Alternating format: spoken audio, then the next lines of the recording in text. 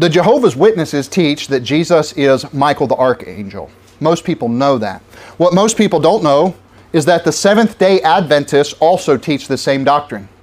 The Seventh-day Adventists, again, they'll give Jesus lip service. Oh, we believe in Jesus. We're saved by Him. But if they believe in a Jesus that is not God, that's just an angel, well, they have another Jesus.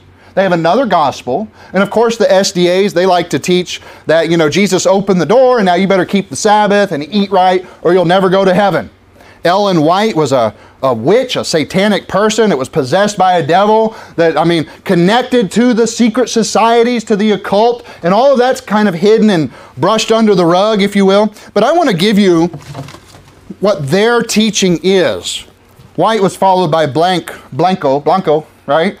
And I have his Bible here. I want you to see this in Jude chapter 1.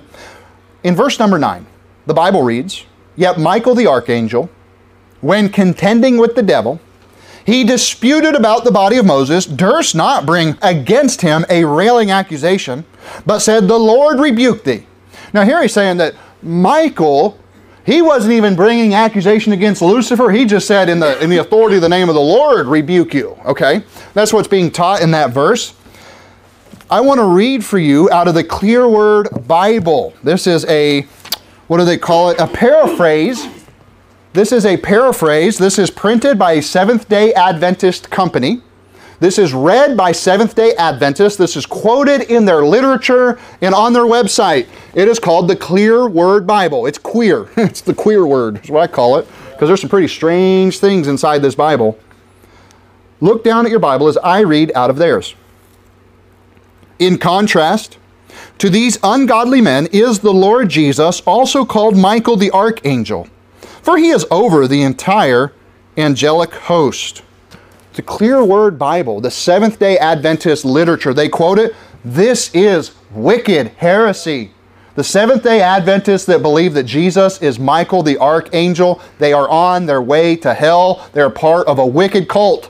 They believed a lie. They follow it's part of the Millerite cult. So is the Jehovah's Witness. They came out of a camp that predicted the end of the world in 1844.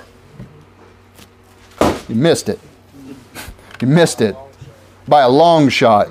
Seventh-day Adventists that teach that Jesus is just an angel, they don't have salvation. They don't have the Jesus of the Bible.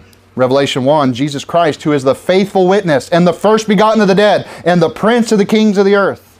He is the first begotten of the dead, and they've rejected him. "For unto which of the angels said he at any time, Thou art my son, this day have I begotten thee.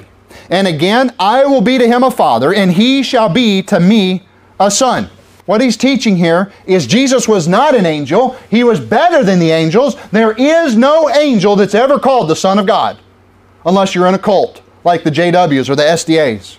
Verse 6, "And again, when he bringeth in the first begotten into the world, he saith, And let all the angels of God worship him. But unto the Son he saith, Thy throne, O God, is forever and ever. A scepter of righteousness is the scepter of thy kingdom." There's no way Jesus could have been an angel. He's the creator that made the angels.